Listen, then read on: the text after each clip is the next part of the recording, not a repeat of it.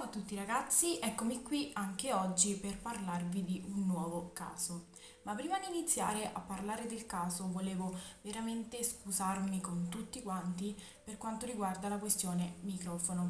Molti mi dicono che non riuscite a sentirmi e io ho provveduto, infatti ne ho comprato uno. Il problema è che una volta registrati due video vado per montarli e non si sentiva nulla. Quindi vi prometto che questo sarà l'ultimo o al massimo il penultimo video senza microfono perché ne devo ricomprare un altro. E quindi ringrazio già in anticipo chi avrà un po' di pazienza e resterà qui comunque. Ma adesso andiamo a parlare del caso. Il caso di oggi è il caso di Joyce Vincent che mi è stato chiesto da una di voi o uno di voi, non ricordo, nei commenti. Joyce nasce nella zona di Hammersmith il 19 ottobre 1965, ma crescerà a Fulham Palace Road. Lei era figlia di emigrati, infatti suo padre Lawrence era di origine africana, mentre sua madre Lyris era di origine indiana. Joyce aveva altre 4 sorelle più grandi di lei e della quale di tutti e 5 i figli si occupava la madre, perché il padre faceva il falegname, quindi aveva meno tempo a disposizione. Però quando Joyce compie 11 anni sua madre viene a mancare, infatti morirà durante un'operazione. Così a quel punto saranno le sorelle maggiori ad occuparsi di lei, anche perché a quanto pare non aveva un gran rapporto con suo padre. Quindi lei cresce insieme a loro, va a scuola, ma a 16 anni decide di lasciare la scuola senza alcun diploma. Anche se dal 1985 lei inizia a lavorare come segretaria in varie compagnie. Fino al 2001 lei lavorava da 4 anni da una compagnia chiamata Ernst Young e si dimetterà dal nulla senza alcuna ragione. Ma dopo non molto Joyce va a stare in un centro di accoglienza per abusi domestici. Questo perché a quanto pare lei era fidanzata con un ragazzo violento. Comunque lei va a stare lì e inizia a lavorare come addetta delle pulizie in un hotel alquanto economico. Sempre in questo periodo lei inizia anche ad allontanarsi un po' dalla sua famiglia e si ipotizzò che lei probabilmente fece questo perché, come sappiamo, molte vittime di violenza cercano sempre di nascondere l'abuso al posto di parlarne perché è molto difficile e soprattutto se ne vergognano. Quindi probabilmente Joyce si vergognava di farlo sapere alla sua famiglia, o almeno questo qua è l'ipotesi più accreditata per questo caso. Ma adesso andiamo direttamente al febbraio 2003, quando Joyce viene trasferita in un monolocale, che era comunque a carico di questa compagnia per gli abusi domestici. Ma 9 mesi dopo Joyce non si sente bene e verrà ricoverata per 2 giorni in ospedale poiché aveva vomitato del sangue. Lì le diagnosticarono un'ulcera peptica, che praticamente è un'interruzione del rivestimento interno dello stomaco che viene curato comunque con dei farmaci e nel caso si è fumatori oppure di solito ogni tanto si beve alcol, stare lontano sia dalle sigarette che dagli alcolici. Comunque dopo quei 2 giorni di ricovero Joyce pare stare bene e quindi tornerà in quel suo monolocale. Il problema è che a quanto pare lei morirà lì il mese dopo e nessuno se ne accorgerà per ben 3 anni.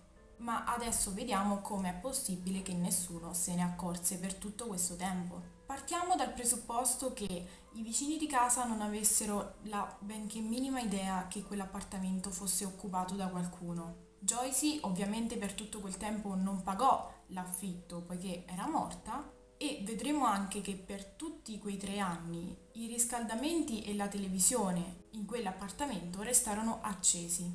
Quindi adesso vediamo come è stato possibile. Per quanto riguarda l'odore, perché ovviamente dobbiamo calcolare che stando lì per 3 anni, dal primo anno al terzo, ci sono, credo, molti odori diversi e non proprio piacevoli, ma comunque i vicini avevano attribuito quegli odori di decomposizione all'immondizia. Per quanto riguarda l'affitto, invece, non si preoccupò praticamente nessuno perché la maggior parte del suo affitto veniva automaticamente pagato da quell'agenzia che si stava occupando di lei in quanto vittima di abusi. Mentre per quanto riguarda la televisione e i riscaldamenti accesi, anche quelli venivano pagati automaticamente e quindi nessuno pensò che Joyce era morta. Tra l'altro io ho pensato, ma ok, i vicini non pensavano che fosse abitato, però la televisione non la sentivano. Ebbene, a quanto pare vivevano in una zona alquanto rumorosa e quindi la sentivano forse a malapena se non per niente. Ma quindi come facciamo noi a parlare di questo caso se praticamente nessuno si accorse che Joyce era lì? Ebbene, dobbiamo andare al 25 gennaio 2006, infatti 3 anni dopo. Come abbiamo già detto, l'agenzia pagava la maggior parte dell'affitto, ma non tutto, infatti quel poco che restava doveva pagarlo Joyce e a quel punto si era arrivati a $2.400 di debito, cioè di affitto non pagato. Così i proprietari di quell'appartamento decisero che lo rivolevano indietro.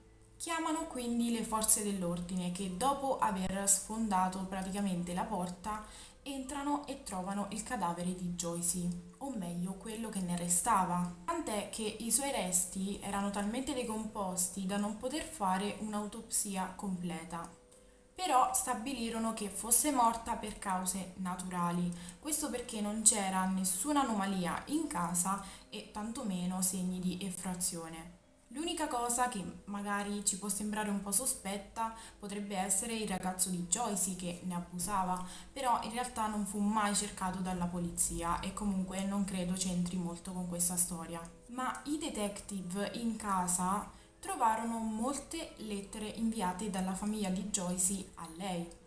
Ovviamente queste lettere erano senza risposta, ma la famiglia non se ne preoccupò perché, come abbiamo detto prima, Joyce già si stava allontanando dalla sua famiglia e quindi loro si convinsero del fatto che lei avesse definitivamente chiuso i ponti con loro. Ma adesso cerchiamo di capire per quale motivo è morta Joyce, perché in realtà lei aveva una quarantina d'anni. I motivi potevano essere due. Il primo era a seguito di complicazioni dovute a quell'ulcera peptica che le fu diagnosticata in ospedale. Un altro motivo invece era che lei soffrisse di asma e quindi fosse morta in seguito ad un attacco appunto di asma. I suoi resti dagli agenti furono definiti scheletrici, infatti vi metto la foto qui. Secondo il patologo lei era morta nel 2003 e a conferma di questo ci sono i resti nel suo frigorifero, poiché tutti gli alimenti lì erano scaduti nel 2003, quindi sicuramente Joyce morì in quell'anno. Bene ragazzi, io ho finito di parlare di questo caso, vi prometto che cercherò il prima possibile di prendere questo benedetto microfono e noi ci vediamo al prossimo caso.